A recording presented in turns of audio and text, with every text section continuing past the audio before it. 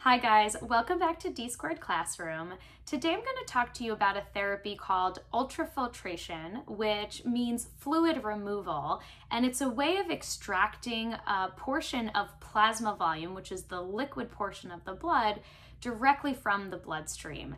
And this is a technique that's been around for a long time, usually in the form of dialysis machines, but today I'm going to talk specifically about the Aqueduct device, which does isolated ultrafiltration, meaning just fluid removal.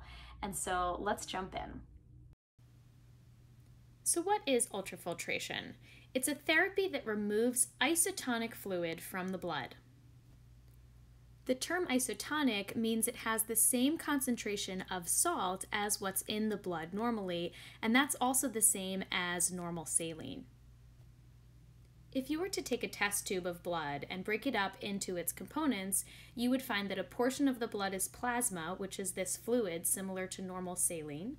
There's a buffy layer, which is what contains the white blood cells, and the remainder is going to be your red blood cells, which comprise about 45% of your blood, meaning 55% is left over to the plasma because less than 1% is that buffy layer. What happens with patients when they're in fluid overload is that plasma water is a larger portion of that blood breakdown because they have all of this excess fluid in the blood. So the patient's hematocrit, which is the percent of blood that's red blood cells, goes down from 45% to 35% in this case. Now let's apply this ultrafiltration or UF therapy to start to take away some of that excess plasma fluid. That's going to get the blood volume back into balance.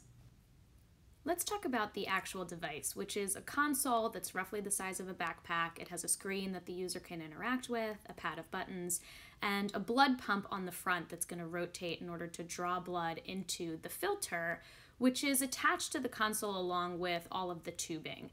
And the filter has a number of tiny straws within it that the blood's going to go through, and those straws have tiny pores or holes that are going to allow water and electrolytes to pass across the filter membrane and be collected in the bag, and that's the ultrafiltrate.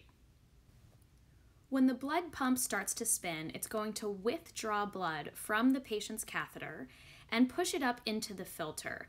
There's a separate pump on the side of the machine called the UF pump, and when that starts to spin, it's going to start to collect ultrafiltrate, or this plasma solution, and collect it in what's called the ultrafiltrate bag that can then be emptied.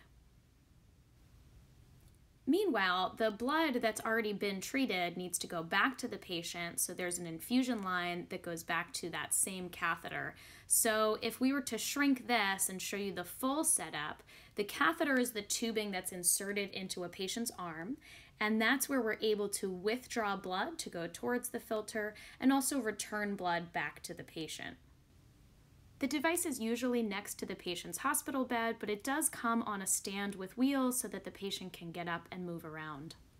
Whether a patient is fluid overloaded because of heart failure or a different disease state, there are many benefits to ultrafiltration therapy. For one, it's a safe and predictable way of removing that excess fluid. The device is portable, so patients can get up and move around. There are some automated features, including a hematocrit limit, where the UF pump will turn off if a limit is exceeded. And it's a small volume of blood outside of the patient's body, only 35 milliliters. I've added the indication for ultrafiltration with Aqueduct specifically, and you can visit the Nuwellis website for more details on this device.